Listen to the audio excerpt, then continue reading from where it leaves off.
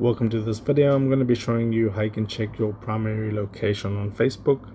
Okay, so open up Facebook and then go to the three stripes at the top right hand corner, then tap onto settings, and there we see account center. You want to go and click on account center, and right here where it says account settings and your information and permissions, click on your information and permissions. Then you want to click on export your information, and that will just load up for a quick moment. Okay, so we can basically create an export right here for the account. You choose the account, and I'm going to export it to this device.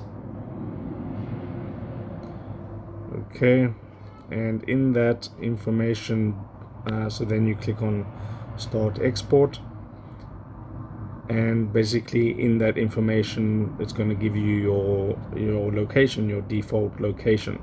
So this does take a while. So if I go to this one, so click on download on this one, it should be in that PDF or text document that you can look at on your phone. If this helped you out, drop a like on the video and subscribe to this channel.